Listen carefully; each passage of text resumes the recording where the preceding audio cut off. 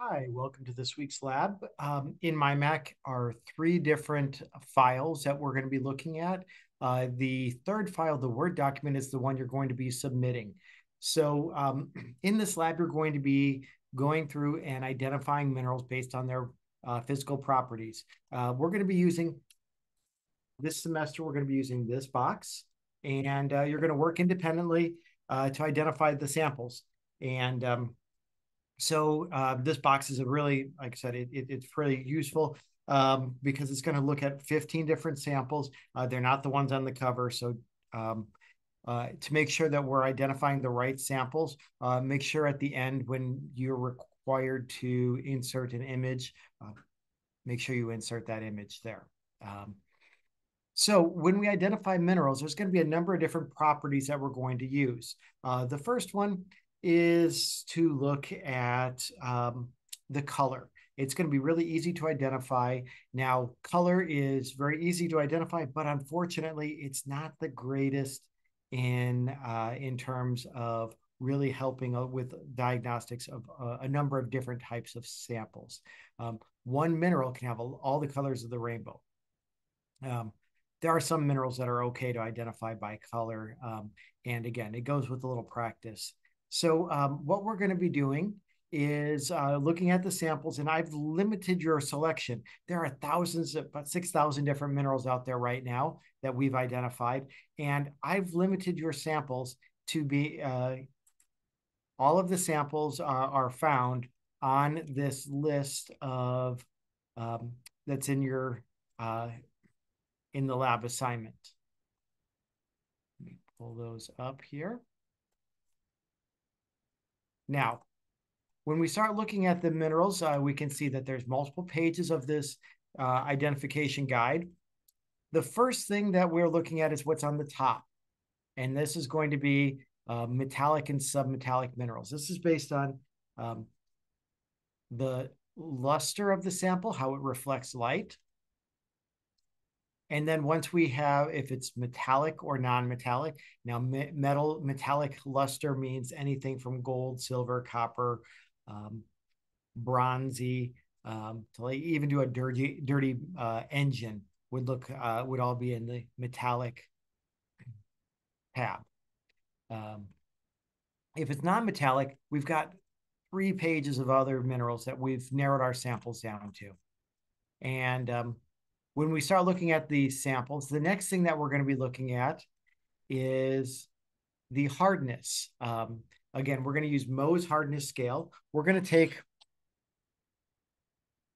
3 different categories of hardness. The first one is going to be from 1 until 2.5. And that's what the hardness of your fingernails are. And so if you can scratch your sample with your fingernail 2.5 is going to be stronger than the mineral. And so the mineral is less than 2.2.2.5.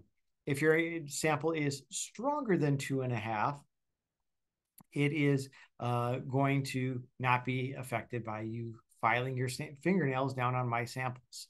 The next thing that we're going to be using is a glass plate. Now, you should have a glass plate in the uh, in your lab kit. And when we take a sample to measure the hardness, it's really important. Don't do this to your samples. Don't hold the glass in your hand and try to scrape that sample. Instead, find a flat surface, set the glass plate on the flat surface, and then use the point of the mineral to try to scratch that sample. Again, we don't want the glass breaking and hurting somebody. So as a lab safety, that's really important to do. So in addition to the glass plate, which has a hardness of 5.5. So if it's over 5.5, it's going to scratch glass.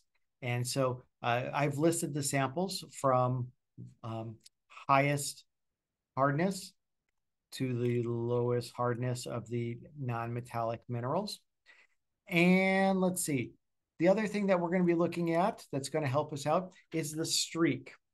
So to calculate or to determine the streak, you're going to be using this streak plate again in the zipper pouch of your or the pencil box of your lab kit, you're going to take a sample, set it onto a flat surface, and scrape the sample. This is looking at the sample under powdered form as opposed to looking at the color as a whole. And so this is listed as the color of the streak. And so we've got the color and the color of the streak. When it comes to cleavage, there's a lot of different types of cleavage, and this is how a mineral will break. And this is due to the atomic structure of those.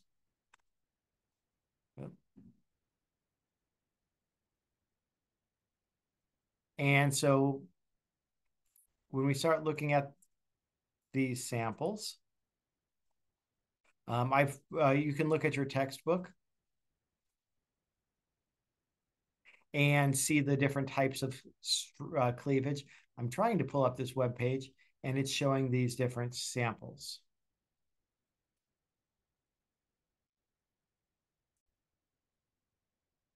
So when we look at the cleavage, it's a function of how the mineral breaks. And so if we have the minerals break into pages in a book, this is known as one directional cleavage. If the minerals will break with two directions of cleavage, two directions of cleavage, I like to think of like a 2x4. It's going to have a top and a bottom that break into flat surfaces, and a left and a right. And then, but the third end of that 2x4 in my example is going to be rough. It's going to have no preferred breaking pattern. And so a good example of this is our feldspars, and their feldspars are quite common around here. Then we have two directions of cleavage not at 90. And so in this case, we can use our protractor, and it's like 132 degrees, 127 degrees. Then we have a sample of materials that break into perfect cubes, three directional cleavage, and they're all at right angles to one another, three at 90 degrees. That's where that comes from. And so if we take a look at playing dice, a 1 and a 6 on a die are the exact same surface, and that's how the 1 and the 6, the 2 and the 4, the 2 and the 5, and the 3 and the 4 are those three surfaces or three directions of cleavage. And if they're at 90 degrees one another, they're going to be perfect cubes. If they're not at 90 degrees, if they're more of a rhombohedron, we'd note that, 3 not at 90.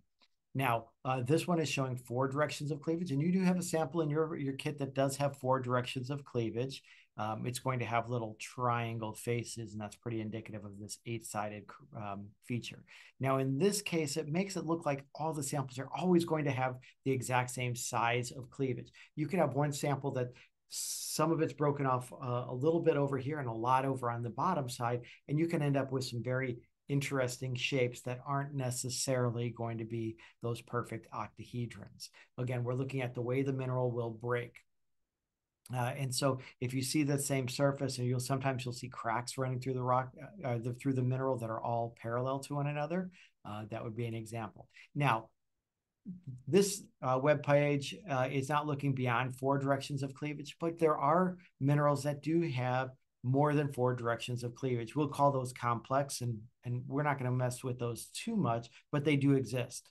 So I do want you to be aware of those. I think something like a diamond has a number of different cleavage planes.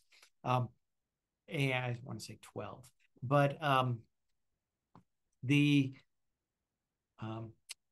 if a sample doesn't have a preferred break, it has what we call fracture. And so a fracture means there's no preferred break, and so it's not going to have these nice flat surfaces when we start looking at these cleavage planes. So that's cleavage. If it doesn't cleave, it's going to fracture. We've already mentioned the luster, how it reflects light, and the page is defining luster as either metallic or non-metallic, but there's a lot of subcategories. The other one is, how does light pass through the samples, whether they're transparent, translucent, or opaque. Allows light, kind of allows light, or doesn't allow light at all. And then the second to last category is these other properties. And these are the unique samples that don't work on everything, but I do want to point out a few of them. The first one that I want to point out is you have a red cap container of vinegar in your lab kit. And that the reason why it's in there is because vinegar is an acid. And so if you put a drop of acid on a sample that will react with acid, like our sample of calcite, it will react. Now, vinegar is not that strong of an acid, but if we had a stronger acid, it would really, really bubble, like an Alka-Seltzer dumped in water. But your case is you're going to get some little bubbles. I just, lab safety, I wanted to use something a little less caustic than hydrochloric acid. So you're using vinegar, so the bubbles will exist, but they won't be giant, really strong. And then the next category here is specific gravity. And this is how heavy a sample is compared to water. We did this in the first lab. I think we looked at a sample of galena and quartz and a rock called limestone, which is made up of the mineral calcite. And so you can see that most of the samples have a specific gravity between 2 and 3. But if you have a sample that feels heavy for its size, go back to the lab one baggie of galena, and you can see that, in fact, it is quite heavy for its size. And then finally, the mineral name and the name of these samples. You'll see a lot of them ending in "ite." That just means stone is the origin of that. And so that is the information how you would identify these samples. And when it comes time to completing the assignment, you're going to go through and use looking at some of these properties. So you're looking at some samples and identifying them. The other page that you're going to be using in this week's lab is the mineral properties of these samples. And I'm going to pull that onto the screen here. And when we start looking at the properties of these samples, I did want to pull these out. They do have some uses of these samples and what the chemical composition is. And so you can see what ingredients are in each one of these minerals. And so you can see that silicon and oxygen is quite common in a lot of the minerals around here. And so the chemical symbology is right there. And also what we use these samples for. And so again, these are very interesting in that we use these samples every single day. If something that we're using can't be farmed, it must be mined out of these minerals. And so that's why we're looking at these samples. So when it comes time to submitting your lab, you're going to identify these samples, answer the questions as you see as you're going through, and then looking at these samples and identifying the names of these sets of minerals. Not every one you're going to have to identify. What's the chemical composition? Again, using that chart that's included, and then what are we using them for? So if you have any questions about this, be sure to let me know.